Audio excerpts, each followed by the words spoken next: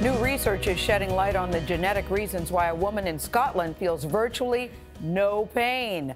71-year-old Jo Cameron is her name. She also experiences very little anxiety or fear, and her body appears to heal very quickly. Now, scientists say they know why. It's a mutation in a previously unidentified gene.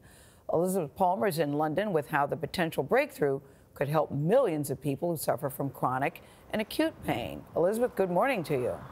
Good morning. Well, this medical discovery happened, like so many others, by chance. It started with an alert doctor and a highly unusual patient who refused to have any drugs after surgery. Jo Cameron has never felt pain, not after wrist surgery, not when she had her hip replaced, not even giving birth to her children. I felt things. I felt my body stretching. I felt peculiar feelings, but nothing to make me, no pain. Researchers at London's University College think they know why. They found a mutation, in fact, a bit missing from one of her genes that affected Jo's body chemistry, so she simply doesn't feel what the rest of us call pain. Have a look at her here, in her doctor's office, happily chewing chilies so hot they make her husband wince. Oh, goodness. A pain-free life may sound great, but it does have a downside. Jo often doesn't realize when she's hurt herself.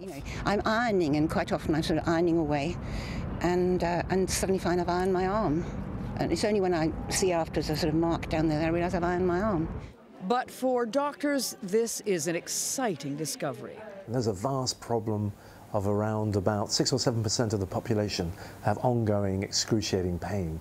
So we really do need some new therapies. Millions of patients suffering both chronic and acute pain have to rely at the moment on addictive drugs. So we hope that we'll be able to help people in the future by harnessing the knowledge that we gain from the mutation in Jo and trying to mimic it either through gene therapy or potentially in a pharmacological way. Now, we're probably many years and many millions of dollars away from this translating into a treatment, but it does provide a ray of light for so many people who spend a lot of their lives in agony. Anthony? Elizabeth Palmer in London. Thank you, Liz. What an extra... She described childbirth as a, quote, peculiar feeling. Yes, I know. The image of her ironing her arm and feeling nothing. You wonder sort of how she ended up on her arm, but... No physical pain, but also no fear or anxiety? She said it was like a little tickle. Yeah. You know, on the surface, it sounds like that would be a good thing to feel no pain, but I think a little bit of pain is okay. A lot of great art and music comes from pain. That's true. Exactly. That's for sure. Exactly.